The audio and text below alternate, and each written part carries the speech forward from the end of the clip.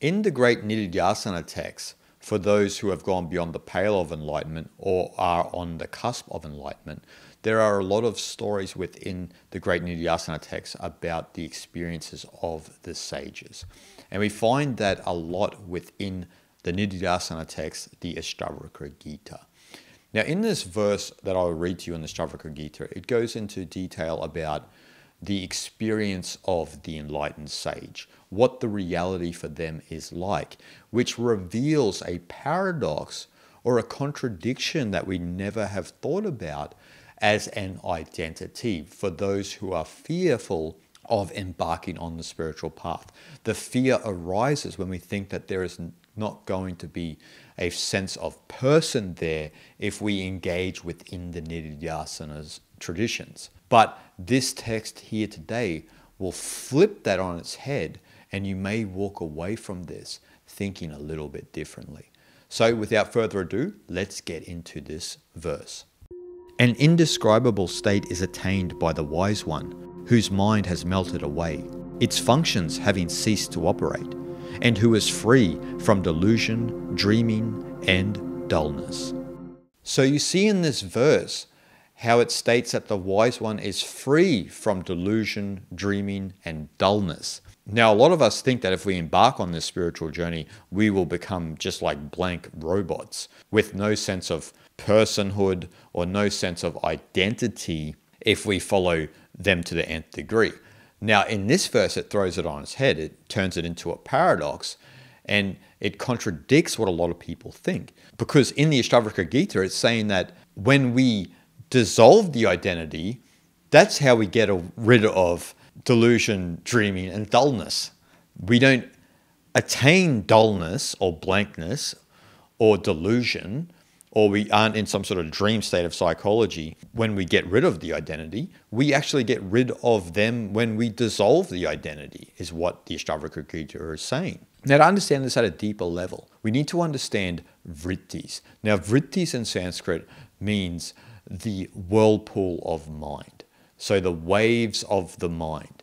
And the idea within Vedanta and also within the yogic schools is that we need to settle the vrittis so that we can look directly into the mind, or directly into the water, to use that analogy. Now, the idea is that the water is naturally transparent and reflective. And when it is completely still, we can see right into the nature of the mind. Now, in yoga, they speak about nirodha. Now, nirodha is the stilling of the mind, stillness. And so the practice of nirodha is to still the vrittis. And that's why in the very first verses of the Yoga Sutras, it says, chitta vritti nirodha. So the cessation of the mental activity, so that we can see into the nature of the mind, which is yoga. Now, that's the process that is being discussed here within the Ashtavakra Gita. The wise one has brought their vrittis to a standstill. They've purged all delusion, all inertia, so that they can then see reality as it truly is. All of that delusion and inertia and dreaming, etc., obstructed them to see the one true reality of Brahman.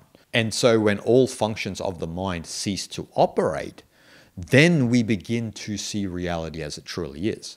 Now, that may seem paradoxical or even contradictory for a lot of people, because a lot of people think, well, if I just destroy my mind, so to speak, not that you can destroy it, but if you cease those functions of the mind, if you cease the whirlpool of activity within your mind, a lot of people think that they'll just be a blank canvas and they will have no input in life and they'll just offer nothing. Whereas in the Ashtavakra Gita, it's actually saying it's only when you dissolve that, that's when you can provide something for the world. And so we're flipping it on its head as opposed to being fearful about that process. And only those who are sincere and go through the process understand what the Ashtavakra Gita is trying to say. And so when the vrittis begin to cease, the final realization bursts forth. And now we don't need to give that a description. We don't need to name that, because no description is really possible for that state of consciousness. But we don't need to try and intellectualize what that is. But you will come into that understanding, and then you will begin to live that realization in your life. And it's not by clinging to your identity, by clinging to the mental activity that you think you are, but it's by dissolving that. And that's the difference between, as the Ashtavakra Gita says, the wise one and the average Joe and Jane, is the association with the vrittis. And so the sage just doesn't associate with the vrittis, and they've done the mental training, so to speak, to bring the waters of the mind back into equanimity, back into Nirodha, and so that they can see the true nature of reality by looking into the nature of their mind, which is empty, spontaneous, and free. And that's the great boon that the great sages have brought back for all of us to understand. And that's why the Ashtavakra Gita is so important for those on the spiritual path, because once you understand the depths of this text, then you'll understand the depths of the one true reality that we are all a part of, but are under the hypnosis that we are all separate from one another. But this is not true. And the Ashtavakra Gita continues to reinforce that into our mind so that we can be liberated in this life, not by a type of liberation that is bound to the identity, but a liberation that is embodied when the identity itself has disappeared.